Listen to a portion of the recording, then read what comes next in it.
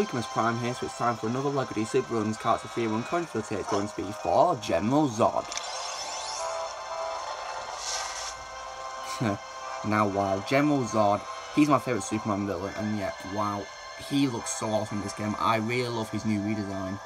So different to previous LEGO games, isn't it? So what can he do? Well, because he's Kryptonian like Superman, you probably guess what his abilities are already right off the bat. So, first of all, of course, he has powerful punches. He can ground pound on the ground. Plus, as well, he can rip up the ground because he's strong. So he rips up the road. Yeah, cool. Also, as well, he can fly, of course. He can hyper jump too. Whee. And of course, as well, he has ice breath and heat vision. Now, there's one thing I'm pretty disappointed about with the Kryptonian characters in this game, being that instead of it being two different buttons, you hold down for the beam attacks, so ice breath and of course heat vision. In this, however, it's a cycle, like in LEGO Marvel Super Heroes 2, where you could cycle between heat and ice and like earth style abilities and electricity as well. You don't have Kryptonians in this, so instead of holding down one button for heat and the other for ice, it's the same button for heat and ice, so it cycles. So holding out A here for ice, and then after that, A again for heat vision. So yeah, there you go. But luckily when you target a particular object that requires either heat or vision, specifically one of them, it does automatically switch to that one if you're on the wrong one. So yeah, there you go. Anyway, on to General Zod. So yeah, Zod is awesome. And yeah, such a great supervillain really, and one of the best to ever exist in comics really. Just perfect character. And you're probably wondering how you unlock him. He's actually a file character, and his file is actually here in Metropolis in the park. It's round here. So here it is. Oh, he's detective vision. That's cool. I think all Kryptonians have that. Here it is. Now a purple coin, not him, of course, because we've already unlocked him. Now, unfortunately, he has no dialogue in this game. And really, it's a bit of a shame. But I do believe he's provided by Travis Willingham, so that's cool. Yeah, Travis is a great voice actor. He's also several other characters in this game, such as, of course, Superman, and also Talon, and several others too. See, he's done lots of great voices for this game, yeah.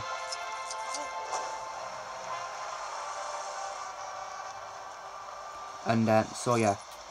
Now, my favourite voice for General Zod, however, has to be, probably Nolan North, really. I think he's definitely got the best General Zod voice. He did also voice Zod in LEGO Dimensions. I mean, the last game in which General Zod appears as a playable and speakable character is LEGO Batman 2 DC Super Heroes, where he was voiced by, I think, Townsend Coleman. Yeah, because he was a boss character in the Hub world. Then in LEGO Batman 3, he didn't appear in the base game, but he did appear via DLC in the Man of Steel DLC. So, it was good how he's included in that. Then in LEGO Dimensions, he did appear, taught voiced by Nolan North, but he wasn't playable. And I was pretty good because I wanted to play as that design, you know, based on New 52. That was a pretty great design. It's a bit of a shame, really. You had to fight him in the Ghostbusters universe. That was pretty cool. The Phantom Zone, if you will, pardon the pun. So yeah, in this sport, he's just downgraded to a non-speaking character who you unlock via the files that you find in the Hub world.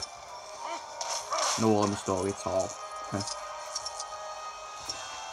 So yeah, overall, in terms of live action though, there's been lots of great actors who've played him in live action, but my personal favourite live action Zod is definitely Michael Shannon from Man of Steel. You know, he totally nailed the role of Zod in that film. Great acting right there, the perfect choice for General Zod. Like, the way he delivered his lines was just top notch. It really was, and his anger as well and rage was great. And also the fight scene between Zod and Superman was also so well done too. Man of Steel is definitely my favourite DCEU film without a doubt. It's just epic. The first one too that kicks off the whole franchise. So well done. I love that movie. And Shannon totally nailed the role of Zod in that film. I wish he could come back in a sequel, but I doubt it, because if you see in Batman vs Superman, Zod's corpse is taken by Lex Luthor and it's used to create Doomsday alongside Lex Luthor's blood. And of course, Doomsday then got destroyed by Superman using the Kryptonite Spear at the cost of Super's life, unfortunately. I mean, they came back in Justice League, so that's great. We saw Superman again at least, but no Zod.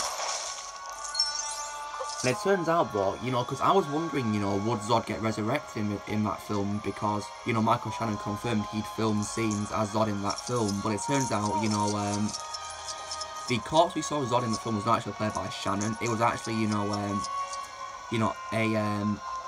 a plasticine design of a bodybuilder called Greg Plitt, and then Shannon's face was imprinted onto him, you know, made onto that, you know, dummy.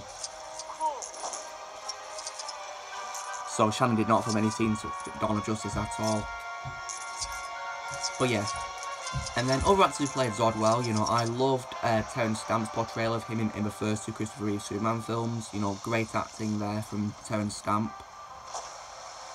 And then, I do believe he was also in Smallville, I think. Don't know who played him in that, because I've not seen Smallville, you see.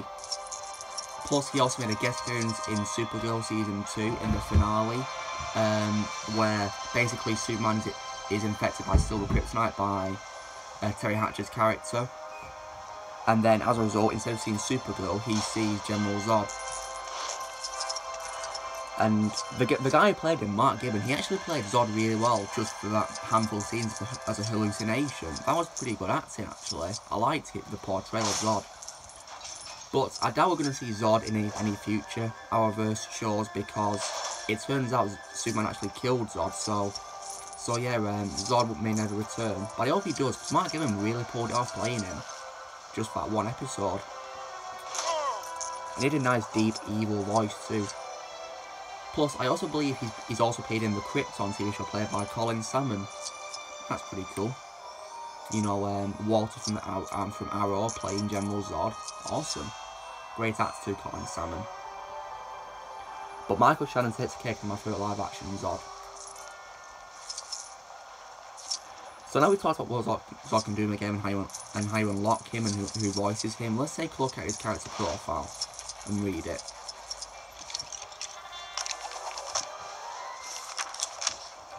So he's known as, of course, Drew Zod, that's his real name. No affiliations.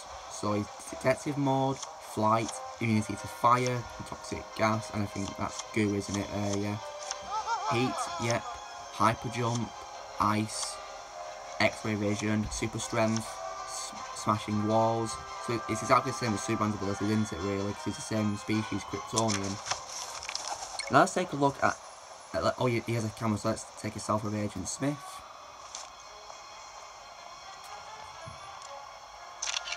Pretty evil smile, isn't it? I love how his eyes are always glowing red too. That's pretty cool. Nice little detail there showing you the evil. Let's look at his profile now.